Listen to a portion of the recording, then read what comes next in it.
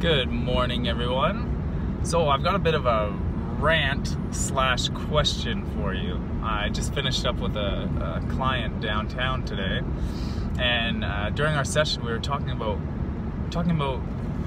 youth and specifically how young people tend to neglect their health. Right? It doesn't seem important. The future of their health doesn't seem relevant to them at the time. So much time spent partying, late nights, eating junk food, and it almost seems like the norm. You ask a typical parent, like, oh, that's just the way young people eat. That's just the way that they do things. And I got to thinking, well, why? Why are young people eating like that? Why is that the norm? Why does it seem okay to them? And why are they not considerate of their health and their longevity, like knowing that obesity and heart disease and preventable diseases is rampant throughout our culture, throughout the world, and in direct correlation to the way we treat our bodies.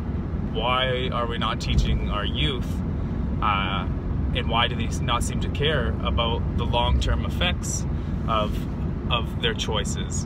And I was a part of that group too in my teens, and I didn't care about my health. I ate like crap, and in turn I felt like crap. I dealt with depression, I was overweight, I had a host of things that were not going well for my body.